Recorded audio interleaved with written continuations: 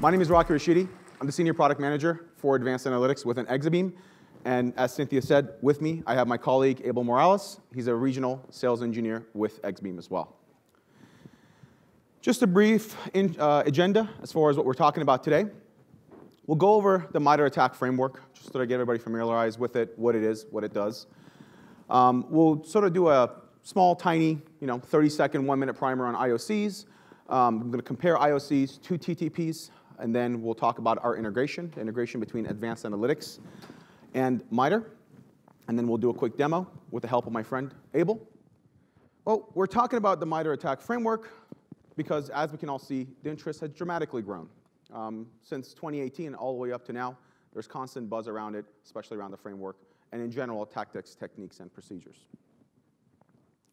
So what is MITRE? Or better yet, who is MITRE? They're a not-for-profit company. They're federally funded. And they're tasked with researching various different threats, and they also maintain the CVE database. Now, ATT&CK stands for, it's a framework, it stands for Adversarial Tactics, Techniques, and Common Knowledge. And it's developed based on observations of real-life attack behaviors. So what does this all do, and what does MITRE give us? What problem does it solve? Well, for managers, they can now efficiently assess coverage against certain specific attacks. For analysts, it allows them to quickly identify threats and make better informed decisions on how to remediate them. Just to get ourselves familiarized with the layout of the matrix, this is what it looks like. Now, at the top, what we see is tactics. The tactics tell you what's being done, the stage. The techniques are essentially given common names to different procedures. Essentially, it's the how. The framework provides information about summary of the specific technique, mitigation rules, known attacks that it was used in. You can think of it as the Wikipedia of attacks. Some examples of techniques are, for example, spear phishing links, account manipulation, or account creation. Now, when we talk about the MITRE framework, we cannot help but to think of it as something like the Lockheed Martin cyber kill chain. It is, however, a little bit different. The MITRE ATT&CK framework focuses on post-exploit lifecycle. So we just went over the framework, small overview of what it was and what it gives us. It allows us to better detect threats by grouping them into techniques and giving these techniques essentially a common name. Now, let's take a step back. Let's go ahead and talk about IOCs. And let's sort of compare and contrast, which one should we use? What is the difference here? We all know about IOCs. They're essentially breadcrumbs left behind by an attacker. However, just because something was malicious at some point doesn't mean that it's still malicious now. And simply that is not just enough.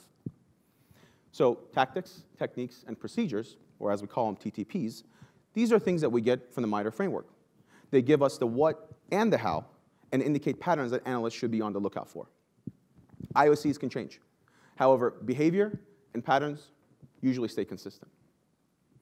Trying to get initial access, for example, into a system could be done by having a specific exploit for a specific application. However, rather than chasing that specific application or that specific exploit or monitoring a hash, we can see the pattern here is trying to find a way into a public-facing application. Now, looking a little bit deeper into IOCs, they do have their challenges and they do have their problems. And that's why relying on IOCs simply is not enough for a few different reasons. Well, first and foremost, IOCs are single dimension. We need more identifiers. We need more observables. We need more artifacts to essentially enrich these IOCs. And there are the known knowns. If something is known, well, we know what it is. But we have to hope that we're not patient zero. A lot of times, they also lack context.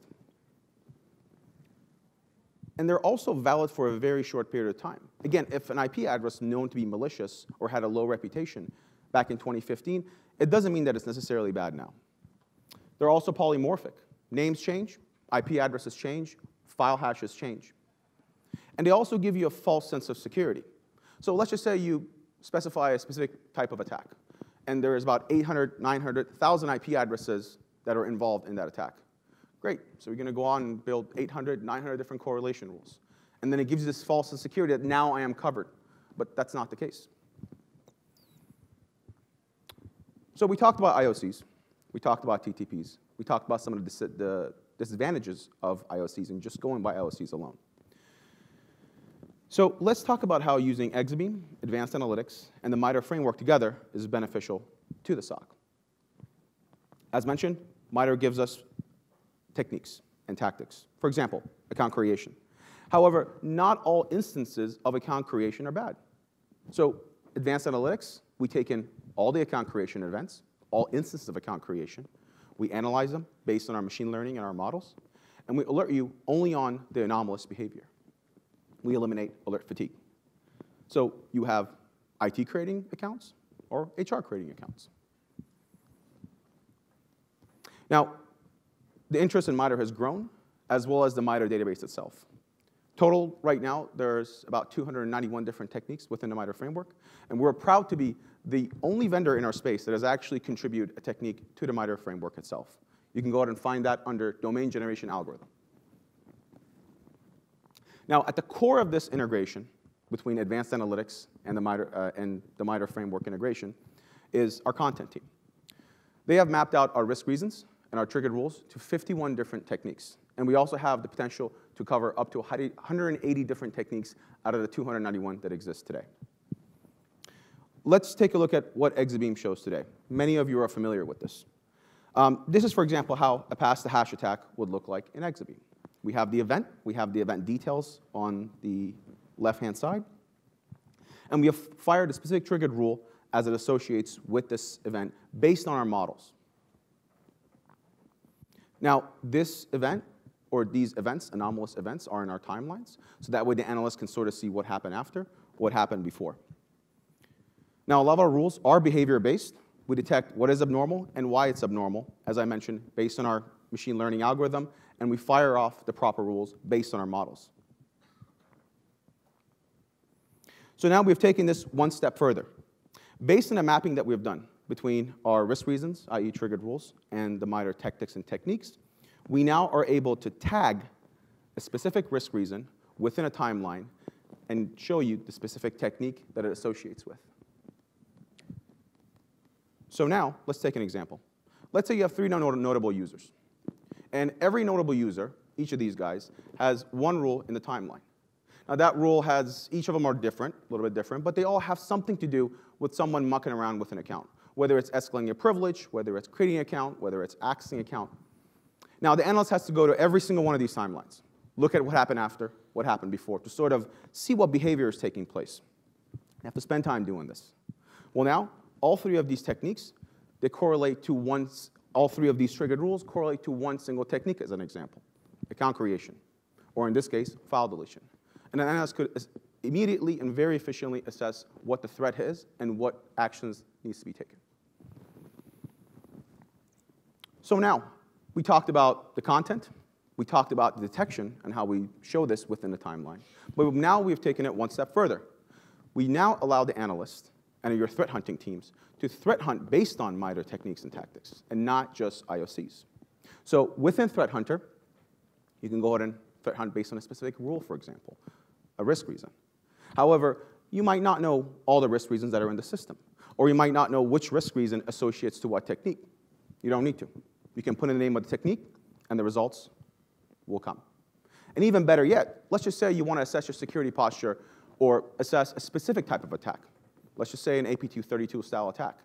So rather than knowing everything that it entails, you can go ahead and put in the name of all the techniques that are associated with that, and that information is available on the MITRE site itself. And then you can save that. And for example, that'll be an AP232 style attack saved search based on techniques and tactics within MITRE. And that is what my colleague, Abel Morales, will be demoing for you guys today. Hey, good morning, everyone. So how many of you guys are adjusting to or adapting the MITRE ATT&CK framework today? Is that something initiative? Cool. So not long ago, I was actually in your shoes. I was a principal incident handler at Verizon, and I held other roles in other organizations in security ops. So that's been my entire background. And one of the things that I find very difficult to do with the MITRE ATT&CK framework is figuring out how would we write this rule today in a traditional SIM. So think about RDP. Remote Desktop Protocol. If you were to go to your SIM today and then just query for 4624's type 10s, which is an interactive login, how would your analyst define on what's possibly nefarious or what's actually benign? So that was one of the challenges that I constantly have, where creating that content was very difficult within the MITRE ATT&CK framework. That's kind of where Exabeam comes into play in helping you identify those anomalies. One of the things I'd like to do is I'm going to dive into this user, Frederic Weber. And one of the things, of course, that we're very big on is understanding the context of users, understanding exactly who they are to make analysts a lot more efficient. So just to preface this is an organization in this demo environment that the web developer has complained and has obtained domain admin privileges because they need some certain access to certain processes and certain systems. So the IT team, instead of trying to figure out what exactly they need, just gave them domain admin privileges. So now we have a web developer with domain admin privileges. Not a bad scenario. So scrolling down here, we have our user risk trend. I think a lot of us are familiar with it, but we have the ability to zoom out here and look at it from a different lens for a month. So for those of you not familiar with advanced analytics, each session or each stop that you see here represents a session. Could be the time that somebody badges in, time someone badges out, logs in through the VPN, or logs in on a system. Now, if we're scrolling down, you see we have some risk reasons listed here of what aggregated this user's risk score to where it's at today at 672 points. And the way we do this is we prioritize the highest risk up top and then to the least risk in the bottom. So one of the things that kind of catches my eye here is we have this suspicious pass the hash attack. Here we give you the description and we also give you the rule. So we tag the rule associated with that specific trigger. The analyst also has the ability to just click on the rule itself and it will populate a quick write-up of what that means. And I think this is very important because I ran into certain situations where I've done some actual testing on tools. For example, trying to query the domain admins on this particular domain, just to make sure that the tool is triggered. Shortly after, the analyst contacted me and said, hey, you're running a malicious file known as net1.exe. And that was not really what the alert was for. It was the fact that I was querying a domain control, or querying the domain controller for domain admins. So let's dive into the timeline and let's just kind of understand a little bit more on how MITRE ties into the Exabeam platform. As we're scrolling down here, we see there's some interesting events that are taking place here. Let's look here. So we have this web access here of zoomer.cn. That looks pretty interesting. You can click on the event itself, and you can see that this has been tagged as a drive-by compromise. You can click on the models, and you can see some additional information as why we flag this as anomalous. And this is one of the things that I had a lot of issues with working in a traditional SIM. How do analysts today determine what is anomalous and what's not? Most of the time, an analyst is having to spend some time investing 6 months of data, maybe 3 months, 2 weeks, depending on how far they need to go back, and then they're arbitrarily making that decision of what is normal, what's not for that user. As we scroll down, we see we have this barbarian.jar file. This is pretty interesting. We can click on it, and we can see that this is tagged with user execution. Again, the biggest thing is giving your analysts a lot of context and understanding what it is that they need to look for. Why is this something that we flagged? And in this case, we tie back the MITRE ATT&CK framework into this rule. We also have a hard alert subsequently followed by that. Then we have this process execution for Windward. This is pretty interesting just because of the command that was executed. And this command is essentially designed to delete a file. In this case, it's this binary that executed on the system. And we do the same type of modeling as well. One of the things that I always tell people is I'm a big proponent of endpoint detection and response tools. I think one thing that we do very well is we can give you some additional visibility into process executions. An example of that is I worked on an actual live incident where our EDR tool didn't flag on Control 2CAP, and it was actually modified. For those of you not familiar with Control 2CAP is part of the sys internal suite, something actually created by Microsoft. However, there was an embedded code on it to make it into an actual keylogger. That's not something that there was an actual signature for or something that the EDR system had in its database to let us know it's bad. However, it did log it. In that case, one of the things that we do very well is that we model also the process executions. In this case, this is a process that would have been flagged as, hey, we've never seen this process executed within your environment. So as we're scrolling down, we also see VSS admin, BCD edit. As a lot of us are familiar, these are processes typically used within ransomware and also within malware. You can also click on the descriptions, you can click on the models, and we'll flag those for you as well. And let's keep scrolling down. The other part too is I'm also a big proponent of lateral movement. How does lateral movement actually happen? I've seen cases in actual incidents. Not only does it occur through remote desktop protocol, it could happen through PSExec, WMI, PowerShell, a lot of different ways. And again, the hardest part is understanding what it is that you're actually looking for. Most of the time, from my experience, the only way to identify lateral movement is that there was something else that gave you some type of hint or some type of alert, and then you're searching for that type of IOC, whether it's the actual host name, the compromised user account, maybe the IP from where they're VPNing from, and it makes it very difficult to be proactive on how you detect lateral movement. I've had cases where we didn't find out until a year later that the adversary was within our network because we didn't have a good way of identifying lateral movement within the environment. In this case, this is something that Exabeam does very well. We're able to identify remote access, anything that looks interesting. For example, the first time someone has accessed a system, we're able to do that and tie that back into the MITRE ATT&CK framework as well.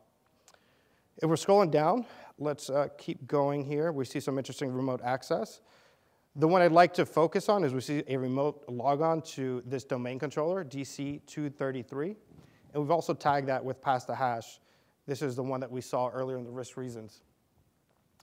Again, the biggest thing about what we do is we're putting this into an organized timeline. If you kind of think about some of the big incident response companies out there that come in, they're in the business of generating timelines. We do that for you automatically. We stitch everything together to make it very simple for the analyst to understand what happened before, during, and then after. So we're scrolling down. The next thing we see after the pass the hash into the domain controller, we also see there's an account switch over to some other privileged user. And that looks like this was the first time this has happened. You can actually hover over it, and you can see this is a user switched account as well. Again, you can click on that, and you can see there's an exploitation for privilege escalation. You can click on it, and it will give you a description. Now, lastly, as you scroll down, you can also see that there's a hard alert from Palo Alto Wildfire, and you can see that there's some data exfiltration occurring from the domain controller, of course, from SVC hosts. So in this case, what we've done is we've started tagging these rules to make it very simple for analysts to understand what they're looking at and how that ties back into the MITRE ATT&CK framework. Everyone's adopting it. A lot of security operations centers are measuring their detection maturity against the MITRE ATT&CK framework. So this is a beneficial way of kind of incorporating that into your process today. And then the last thing that I will mention that Rocky had mentioned prior, you can also do that, these searches through Threat Hunter. So you can click on these rule tags and you can look for like user execution. You can click on it and then you can click search and it'll populate any user execution that's identified as anomalous within the organization. Just out of curiosity, just to understand, is anyone here kind of doing like some type of threat profiling, understanding what APT groups typically target? Targets you? Okay. So I'm not sure if everyone's familiar with this or not, but I'll just touch on it real quick. MITRE ATT&CK has this navigator tool, which is pretty awesome. And what they've done, they've integrated the different TTPs associated with the APT groups. So in this case, if I'm interested in like an APT1, you can select that, and you can color code it and see all the TTPs associated with that specific APT group. Now, in turn, kind of what Rocky mentioned before, you can kind of operationalize this and then create those saved Threat Hunter searches within Advanced Analytics, and you can kind of see, hey, is this something that's happening in my environment associated with an APT group?